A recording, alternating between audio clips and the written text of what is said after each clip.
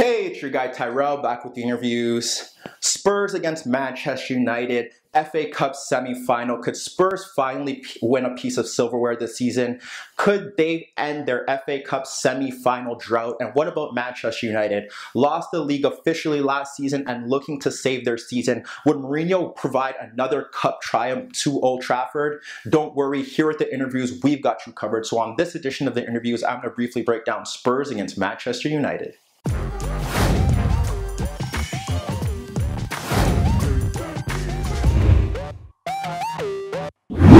So Spurs, Manchester United, FA Cup semi-final, one side looking to win silverware this season. Who would do it? How would they do it? Well, the main theme in this game was how Manchester United approached the game. We've seen them do this against Chelsea. They didn't do it against City. They've done it against Liverpool this season. Obviously different ways, but they've shown up in the bigger games and proven that Jose Mourinho isn't finished. Yes, he's not winning the league, but he is still one of, if not the best big game manager in the sport. We look at the board, we got Manchester United in the red, we got Spurs in the blue. No real surprises in the Spurs' lineup. Kane up front, Ali just in behind him, Son and Eriksen on the flanks. In midfield, you have Dembele and you have Dyer. Manchester United rejigged their system a bit, slightly tinker it. You didn't know who was going to start. Mourinho kind of gave some players an audition midweek. However, he went 4-3-3. Lukaku up front, Lingard and Sanchez on the flanks.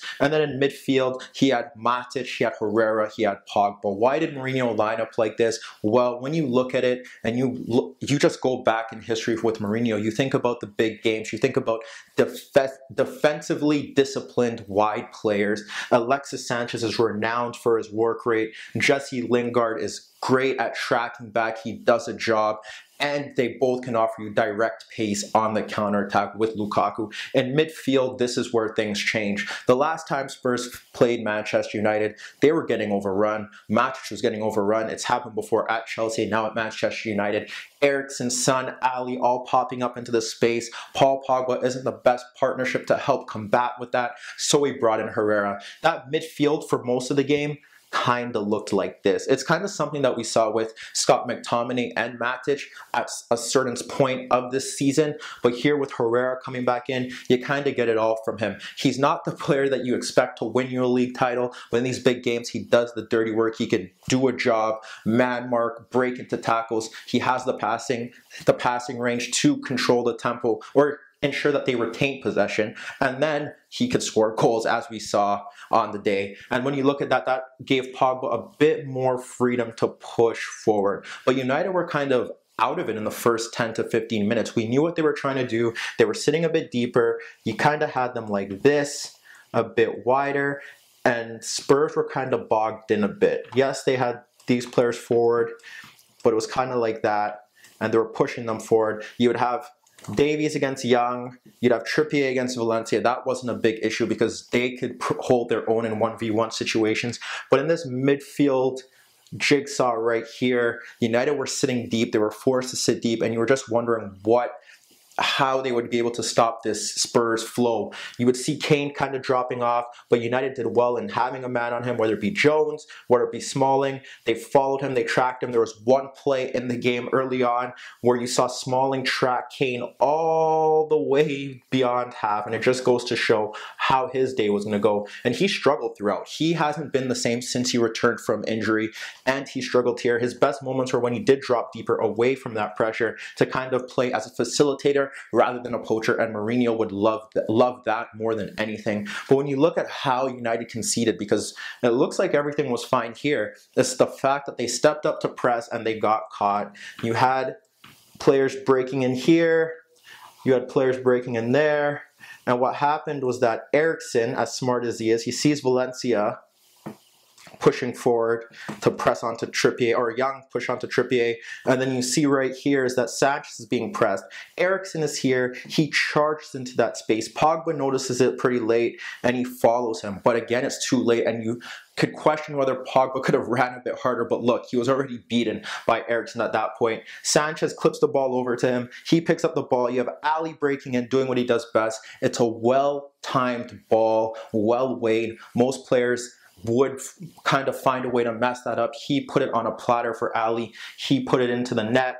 1-0. United suffer from just a systematic error in terms of the way they pressed. That was a big issue. But that was when Spurs were there for the kill and you expected them to make a difference, but they were unable to. Their best moments came when they switched the ball into Son 1v1 with Valencia. You saw him run at him. There was one opportunity where Kane pulled off the defender, clipped the ball in, but Kane couldn't control it. You saw another opportunity where he went 1v1 with Valencia, and this time it was Ali breaking in at the near post, but Jones made a violent intervention because that was going to be another tap in. And then there was another opportunity where they switched it back to him again. They were getting Son in great positions to run at Valencia, and he was doing a good job, but this time he just pushed a bit wide and his touch was a bit heavy and he can only earn a corner kick. But that was Spurs in a nutshell. They had really great chances there. They probably should have converted and put United down and out, hit them hard early like they did in the league game at Wembley. They were unable to do that, and United were able to settle back into the game and kind of just form that shield. And when you look at the way United scored, again, it's just an individual error, because it's Dembele who loses the ball here, and to who?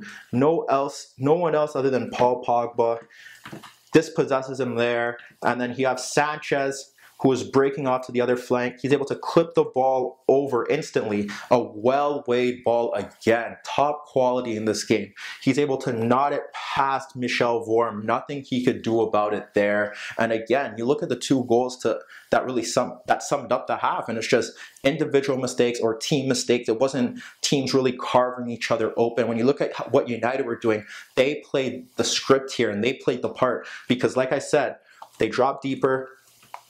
They had the two there, and what happened was that Kane couldn't get the ball in because he was so tightly marked.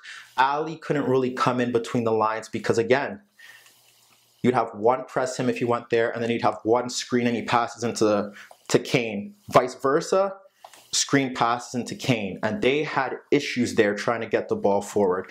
They had issues trying to get the ball into Kane. There were times where Ali was stuck high, and who was able to get the ball into him? What didn't help was that sometimes Son was drifting in, because then you could have one stay tight, another player push on there, and the wingbacks would likely take Davies against the Valencia, and that didn't really happen often. And Trippier was fine there. And when you have the wide players dropping off, they didn't allow Spurs to get any overlaps in the wide areas. So here, Spurs trying to play it through the middle, trying to get Ali involved. No one was there. And we've seen this happen with Spurs. And who is the key man to really put them on their feet? It's Christian Eriksen. And that's what happened. He was dropping a bit deeper, getting onto the ball. There was one chance he played into Son, who volleyed it wide. He got behind the defense, but he was offside. There was another opportunity where Davies made a darting run in, but he couldn't control the ball. It bounced to Eriksen, who clipped it right over there. That you have Son breaking in, but he couldn't guide his effort on goal. So you see, when you look at it, it was Eriksen breaking in behind. Dropping a bit deeper, forced to drop deeper to get on the ball. He was flashing shots wide. You look at the second half, he got on the ball, flashed a shot inches wide of the net. You have Dyer stepping in. He fired a shot off the post at the end of the first half. And when you look at Spurs, they weren't worried about Dembele and Dyer getting on the ball. They know that they're not the greatest passers, so they didn't really worry about pressing them. You saw Dembele get forward sometimes. Pogba would step to him, but they weren't worried about that. And Dyer as well, that wasn't a big issue for them. In the second half, Eriksen did find more spaces between the lines as the game got a bit stretched, but he failed to connect his final passes with his teammates, whether it be Son, Kane, or Ali. He wasn't able to get the job done. And United just sat there and they coped. They broke down play in the midfield and they got their opportunity. And when they did, it was just a great template to what they were doing well. It's Herrera winning the ball in midfield, and Herrera starts his run from there. A long ball is punted into Lukaku, who nods the ball over Sanchez. It's Alexis against Trippier. He sees Lukaku going in, plays the ball to Lukaku. Lingard is breaking in, but it's Herrera who continued his run. And with the defender coming to Lingard, he lets it go to Herrera, who side foots his shot past Vorm, a true box-to-box goal, and it just summed up everything that he did well here. Breaking up play, finishing a goal. United were in front 2-1, and then when you look at the chances that they had after that, It's a lot of Lukaku long balls. They sat deeper, one possession, frustrated Spurs. You got a Lukaku long ball into the channel here. He breaks in. He fires a shot into the side netting. He had another opportunity where the Spurs line was a bit higher, and it was Pogba who breaks in and slides the ball into him, and he breaks free on goal, but then he fires a tame effort on goal. And then you look at Pogba, who did play in a higher role. He had 2 chances that did force good saves out of Vorm, and he picked up the ball in these areas when Spurs dropped a bit deeper. There was one where he picked up here in the first half behind Eriksen, behind Dembele. No one picks him up. Turns, bench shot off the defender, forces Vorm into a save. The second half, it was the same thing on this flank. Picks it up, poked from Valencia, turns, forces Vorm to push the ball away for a corner kick. But United sat deeper. They compressed space in the midfield, and they ensured that Spurs couldn't get anything going. Spurs didn't really have any great offensive changes to change the game. Lucas Moura came on, that changed everything, because then Davies came off, Vertonghen went to left back. We saw Dyer move into center back. We saw Eriksen drop a bit deeper. They brought in Lamela later, but it was too late. They didn't force De Gea to make any real saves in the second half, and barely any in the first. Moura was driving. He was looking to be a bit more forward-minded, but then you had Son, who was tucking in narrow, and they still had the same issues arise, and it wasn't a good afternoon for Spurs. Again, another semi-final loss, whereas United and Mourinho go to another cup final, and Mourinho proves that he is still very good at what he does. But let me know what you guys think. Meet me in the comments below. Don't forget I upload videos every day, and don't forget to subscribe to my channel. And that was your daily dose of the interviews.